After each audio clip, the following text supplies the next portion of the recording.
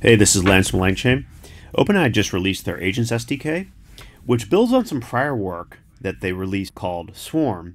So this is a library that allows you to build multi-agent workflows, and the SDK extends it with a few different things, notably improved handoffs, guardrails, tracing. Now I want to talk about building multi-agent systems using fully open source and local models. I'll show using a swarm approach as well as a supervisor approach. So here I'm in LangGraph Studio. I have a very simple multi-agent system with a flight assistant agent and hotel assistant agent. As a toy example, I can ask a question. The flight assistant addresses the question. It calls this search flight tools based upon my input. It finds a flight for me. I can tell it I want to then book this flight, and it books my flight. Now I can tell it I want to book a hotel as well. This is the key idea behind many of these multi-agent libraries, such as Swarm. There's a handoff mechanism that allows you to hand off from one agent to another. So I say I want to book a hotel, and we can see the flight assistant hands off to the hotel assistant, and the hotel assistant finds a hotel for me. Now I'm going to open up the trace and show you something interesting. So I'm in LangSmith now, and I can look at all the turns with my agent. We can see turn 1, the flight assistant made a call to the search flight tools in response to our input. Now I want to draw your attention to one important thing here. What's pretty cool is that I'm actually running this locally on my laptop. So I'm running Chat Ollama with Qwen 2.5 14b instruct as my model of choice. And this model running locally on my laptop is able to orchestrate this multi-agent workflow using LangGraph's swarm implementation. So first, it makes a tool call to search flights. We can see the tool call made here. That goes back to our model, which then identifies the flight is found. In that second turn, we said book it. It calls that book flight tool. The flight is booked. And that third turn, this is the most interesting part, we said, let's book a hotel. And we can see it can then call this transfer to hotel assistant tool, which is the key idea in the swarm architecture.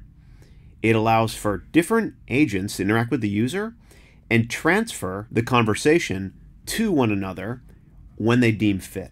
For example, the flight assistant sees that the next question from the user relates to hotels, and it can transfer over to the hotel assistant, which then addresses the user's needs. That's the key idea behind all these multi-agent libraries. There's some handoff mechanism between the agents. Now I want to pull back briefly and explain a bit more about what's happening here. First, it's worth level setting what actually is an agent. An agent is an LLM directing its own actions based upon environmental feedback from the action or tool call. In simple terms, you can think about this as tool calling in a loop. We have a nice tutorial, and I do want to call out that agents are different than workflows. Workflows are some kind of directed control flow in a predefined code path. It can involve LLM calls. The key point of an agent is it can freely make tool calls in a loop until no tool call is made, in which case the agent typically finishes. Okay. So that's an agent. Now, one of the most interesting questions that I've been looking into for a long time is how can I actually run agents locally on my laptop? To do that, I need small models that actually can perform tool calling effectively. Now, I will call out, I've done a lot of work on local workflows. Workflows don't necessarily need tool calling. You can build very simple routers with structured outputs, and this actually works really well for a lot of applications. But as noted, the classic definition of an agent is tool calling in a loop, so we need the ability to call tools locally if we want to build locally running agents. Now I'll show you a nice resource here that I like to use. If you go to this Berkeley function calling leaderboard right here, you can scroll through models based upon their rank on this tool calling benchmark. Now you see the state of the art or the best performing are of course large and often closed source models like GPT-4o, O1, Gemini, but you'll see something interesting. Pretty high up is Qwen 2.5, which is open source. Now this is a larger version, 72 billion parameter model. It's difficult to run locally unless you have a GPU. But if you scroll down, you'll see something interesting. Qwen 2.5 14b instruct is actually rank 30, which is quite strong for a 14 billion parameter model. Now 14 billion parameters is a model size that can often be run locally depending on your machine. So I have a Mac M2 Max, 32 gig, and I can run this locally with reasonable latency. It's not super fast, but it's acceptable. If you scroll down even further, you see at rank 52, Qwen 2.5 7b. So basically the Qwen 2.5 models are quite strong at function calling, as we see here, and they can be run locally. So these are the models that I've chosen to work with in general. when I need to do local function calling or build local agents. Now, how to access the Qwen models, so they are on Ollama as an example. You can just pull them as shown here, and you can run them as I show right here. And again, this is Qwen 2.5, and I can initialize it just like we see here. Now, we've covered what an agent is.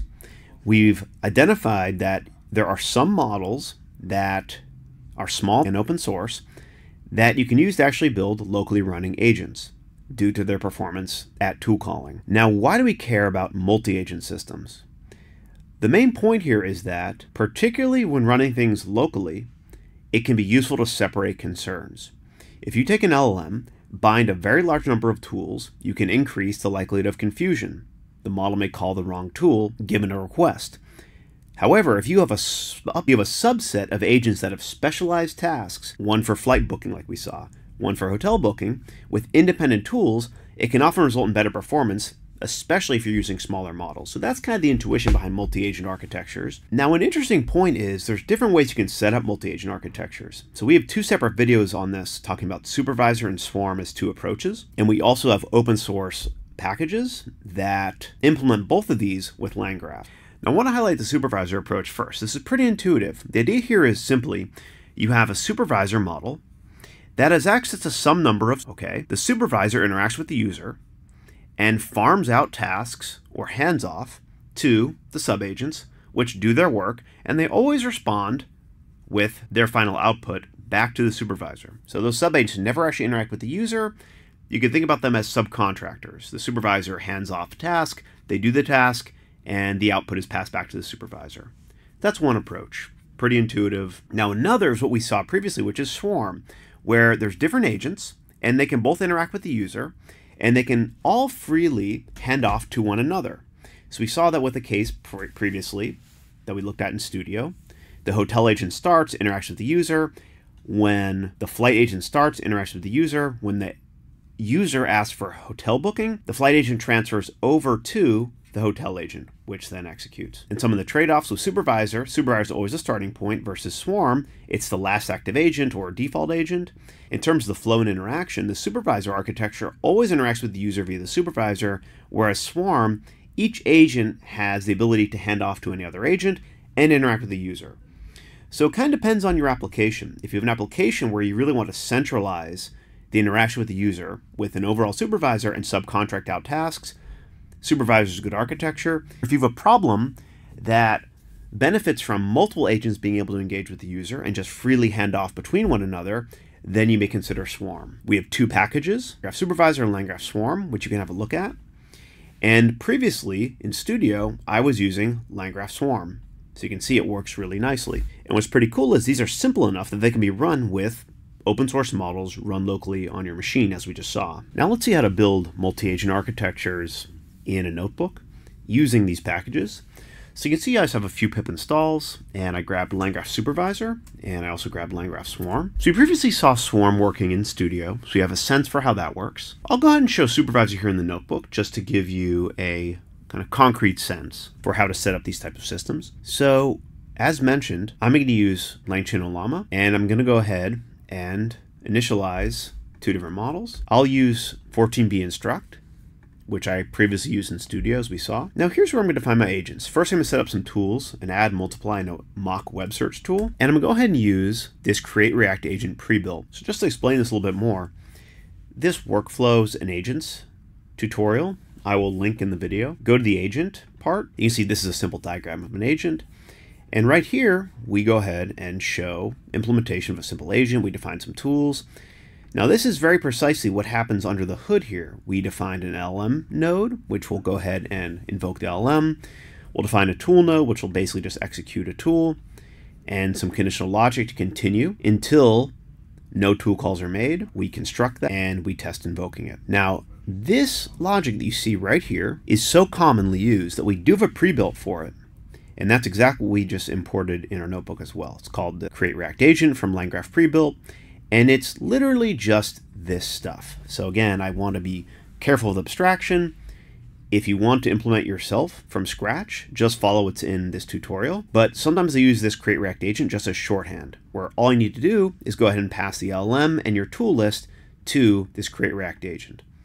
So I just talked about create React agent, and we'll use it to create two different agents, one for math, one for research. Each one we simply provide a prompt, instructing it what its role is and what tools it has access to. We pass in the tools. That's really all we need to do.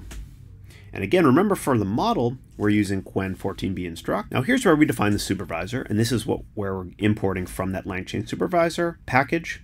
We give it an overall prompt indicating the tools it has, which are these handoff tools, and the two different subagents that it's overseeing. We bind the subagents here. We provide our model, again being Qwen, and we provide this prompt. Here's a visualization of a workflow where the supervisor can conditionally call either expert or decide to end. Let's go ahead and run this. And again, I want to show that it's actually possible to set up these simple multi-agent systems, in this case using supervisor, but previously using swarm, that can actually run locally if you choose the right local model. And again, as mentioned, based upon the Berkeley Leaderboard, I do like the Qwen 2.5 models. Both 7b instruct and 14b instruct are two that I've tested, and I found that these actually work pretty well. We saw swarm working previously. Now let's see supervisor working. So it ran in 45 seconds. We can see the full set of messages here, where here's our input. The supervisor executes a transfer to the research expert. The research expert makes a tool call. Here's the web search tool. We go back to the supervisor. Supervisor provides a summary to the user. We look at the LangSmith trace to convince ourselves that everything was working properly. So we can see again where you're running Qwen 2.5 14b locally on my machine. The first call to the supervisor takes the question, transfers to the research expert. The research expert then, we can see right here, performs a tool call to web search. The web search tool returns the results, and the search agent provides our answer, which gets transferred back to the supervisor. Supervisor then provides a summary, as we see right here, which is returned to the user. So again, all running locally, in this case using a different architecture, supervisor versus swarm, but clearly illustrating the ability to perform handoffs between supervisor and subagents, and within each subagent make correct tool calls. So what's pretty cool about this is both of these packages, swarm and supervisor, are two different approaches for building multi-agent systems. They are pretty simple to set up. They can work even with local models, as we've seen here. I think the key points to recognize are two things. When working with local models, make sure you're very thoughtful about which one you're choosing. In particular, I like to use this function calling Leaderboard to guide that decision.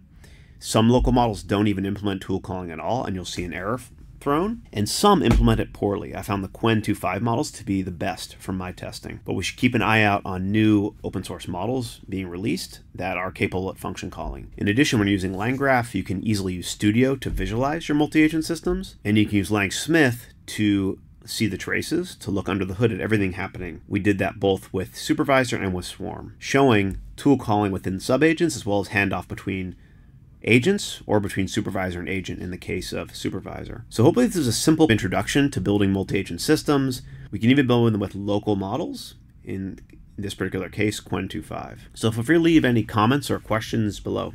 Thanks.